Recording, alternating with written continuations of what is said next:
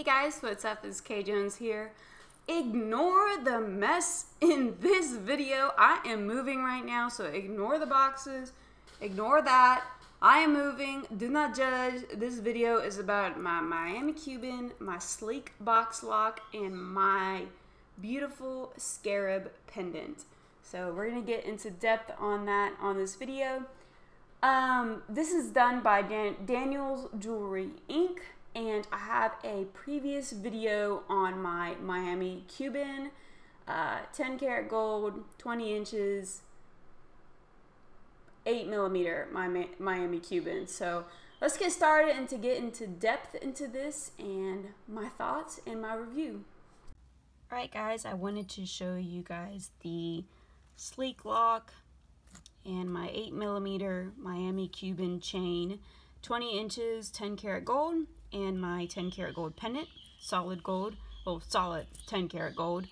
In my last video I did on my Miami Cuban chain from Daniel's Jewelry, has a lot of views. You can check it out. I talk about basically why I chose 10 karat gold and my whole review and what I thought about it, and the story on why I decided to get a Miami Cuban, all of that interesting juicy stuff.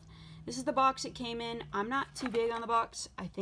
I mean, on what the box is. I care about what more is inside. Obviously, the quality is really nice. And my first box it came in, I had like a bracelet box. So it's kind of nice to get the bigger box. I think it just depends on what they have in stock. But, I mean, the truth is, it's what's inside that matters. Alright, so, there's a couple things I'm going to go over. First is that, yes, in my last video, I did test the chain for its carats to prove that Daniel's Jewelry is a valid seller. And by no question that they are, but I will let you know that I got it tested with an XRF machine. And it came out, the chain came out 11 karat gold, even though it was supposed to be 10 karat. So they actually went over in carat. And then the box lock that I had, now it has a sleek lock, it was 10 karat gold. So I thought that that was pretty great. I probably won't test my pendant or my sleek lock until I have time at a much later date, but really there's no question. I think you should always test your gold no matter what jeweler you get it from, but at the same time, Daniel's is very, very well trusted and a well-known company, I feel like, and they're like my favorite.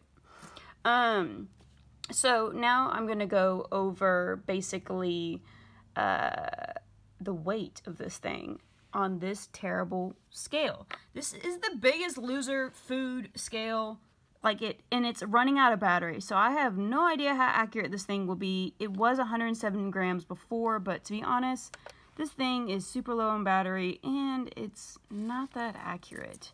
The chain before was 94 grams, and then with the pendant on it, 107 grams. Okay, so it didn't really change. 106, and now it goes down and down because the scale is dying. So, and like I said, I don't know how accurate that scale is. It's probably the worst thing to measure any gold on, but I mean, that's all I got right now, guys. So you gotta roll with me on that one.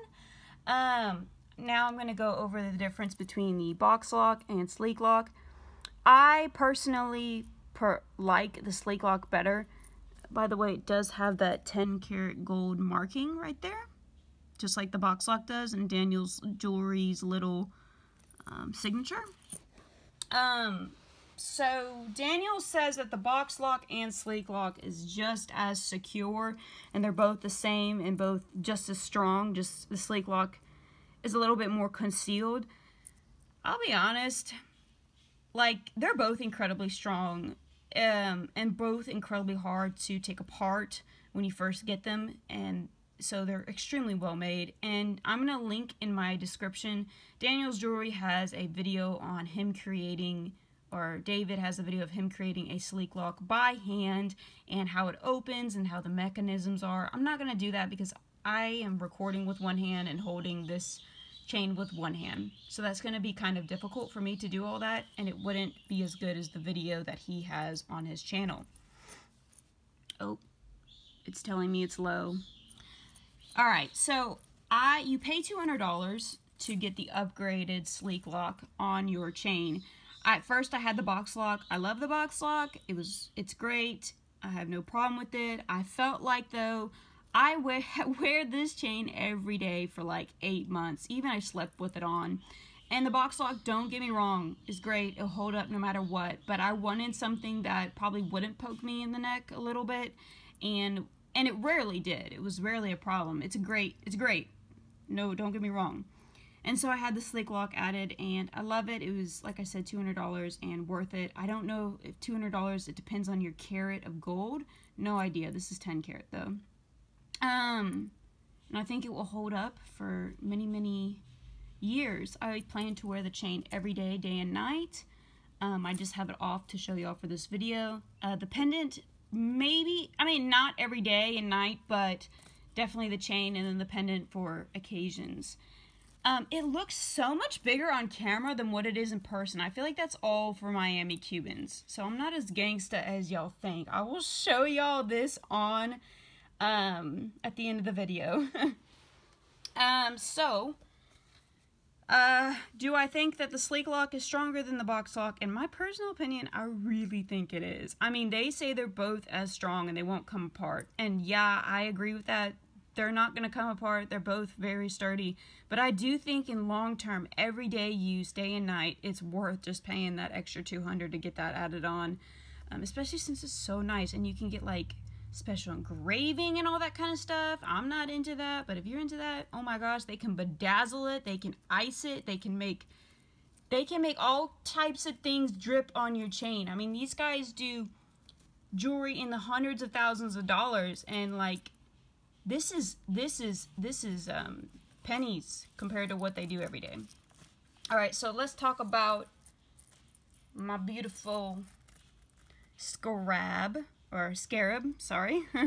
I chose this because, well, my jewelry is like my tattoos. It's something that, I don't know, I think you should put some good money into it and get what you love.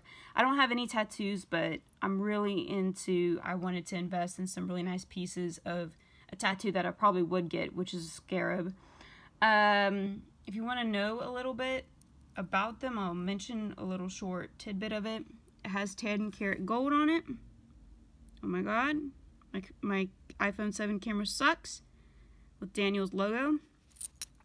This is, the ball is 10 karat rose gold, and the rest is 10 karat yellow gold, and then the bail, oh my god, I don't know why, I just love this bail so much. I didn't think I'd be so into that thing, but I am.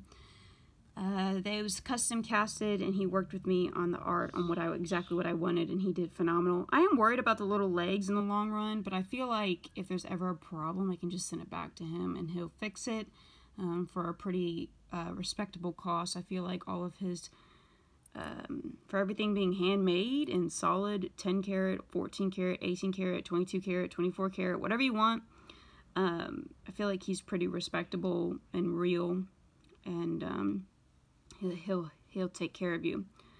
So about this scarab, why I chose it, it's a dung beetle, and I know that sounds weird, like literally it's a shit beetle, like they roll dungs of shit, and they're known as rollers, tunnelers, dwellers, and they basically live in shit. But the truth is, like, I think the Egyptians were onto something. Egyptians wore scarab amulets, middle class, lower class, they all wore some kind of scarab amulet, and there were thousands of them for a lot of generations for the Egyptians.